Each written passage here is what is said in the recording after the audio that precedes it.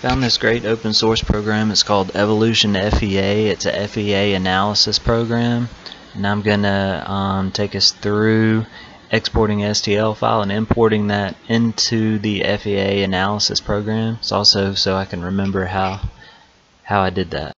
I'm using a program called Geomagic Design. So the first thing I'm going to do, I've got an assembly, and what I'm going to do is I'm going to import that assembly. I've got to change it to a part so I can save it as an STL file.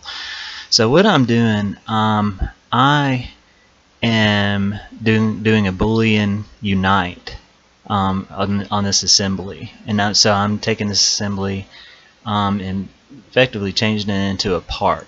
And that's what I'm doing here, because it tends to import a little bit better. So here I'm exporting this. Go to File, Export. A few important things to do right here when you're exporting an STL file. One thing to do is just to make sure that we export this file in millimeters, because that's the units that the program accepts. And also we're going to make sure that the file format is an ASCII format and not the binary format, because binary format just won't import the STL file into Evolution FEA.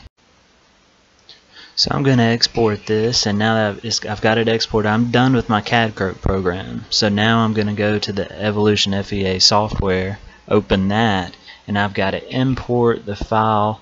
I've got to do that from my File Explorer. And one thing is that you have to put your STL file on the C drive or on your hard drive, because if you try to do it from a network drive, it's not going to mesh for you correctly. It's not going to import it correctly. I'm not sure why, but it took me a while to figure out what it was doing wrong. Alright, and there's my STL file. You can see what happened is I just drugged that STL file, dropped it on the white space, the Evolution FEA software, and it just took a second, and it comes right up. Alright, the first thing I'm going to do with this part is mesh it, or turn it into a wireframe. So I'm going to Meshing, Tetrahedral Mesh. I'm going to do a very fine mesh on this one, and that'll take a second.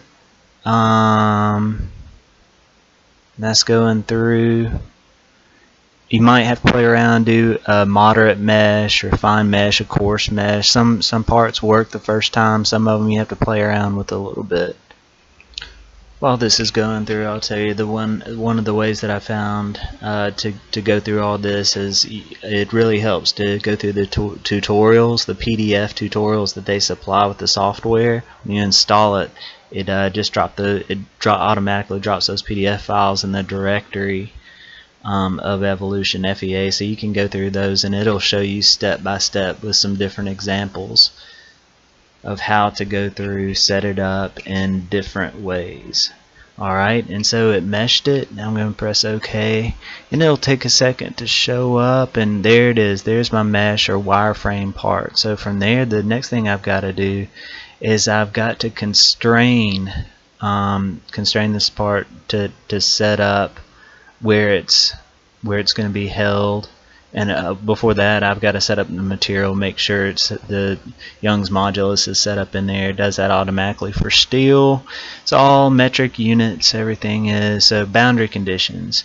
I'm going to just simply loaded beam, do this as a simply loaded beam. So I'm going to constrain the Z and the Y there, I guess it is, just because that's the way I want to calculate this one. And so I'm going to click on these nodes individually. You can select a few. I'm selecting 2 on each end, just to kind of give it a few points there, since this isn't a very fine mesh. It's just kind of a rough calculation. Next, I'm going to actually put my forces in. So I'm going to put a force right in the middle on the top side. You notice that XYZ coordinate system at the bottom left hand of the screen. Use that a lot to be able to see which directions your forces and that kind of thing are going on. Alright, so I'm going to zoom in tool. I'm going to select about 4 nodes. I know that I want to do 500 pounds, so that's about 2,224 newtons. So that divided by 4 gives me about 556 newtons. So that's what I'm going to put going down in the Z direction, just to do my estimate here. And so I'm going to press OK, You can see the arrows. That's divided that force between those 4 nodes. That's one force going to those 4 nodes.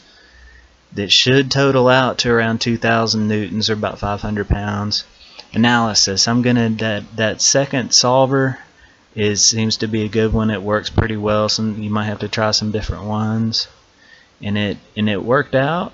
And so next I get to see my results. Oh no, I haven't done it yet. There it is. So it's going to go through. May take a second depending on how fine your mesh is. And it works out. Results are being processed. And it says it's calculating the displacement, it's calculating the stresses, so it found all the stresses and displacements. Now I'm going to go to take a look at my results. Displacements first. And there is the distorted view. And I'm going to click on the Z direction so I can tell by the color code. It's going around. It's showing me all this is in millimeters. So it's showing me it's deflecting about 9 millimeters, if I'm understanding that right, about 9 millimeters. And I'm playing with the scale here. That's a 1-to-1 scale. What it actually looks like if it was the loaded beam. And let's see. Next, I'm gonna take a look at the stresses. Does von Mises stresses automatically, and it shows you got the stresses there. The stresses that it shows are in megapascals, I believe, if that's correct. So it's showing this is a little bit overloaded. There you can see that it's not quite to the yield point, which is about 200 megapascals, but it's about 100, so that's usually a little bit more than you would do a beam, I guess. It's showing me where the high stresses are, and you can play around with the color scales also if you want to, using the buttons at the top.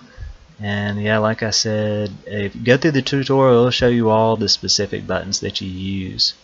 And that's it. Please contribute. If this video helps you out, this will help me build some of these parts that I'm trying to build. Thank you very much.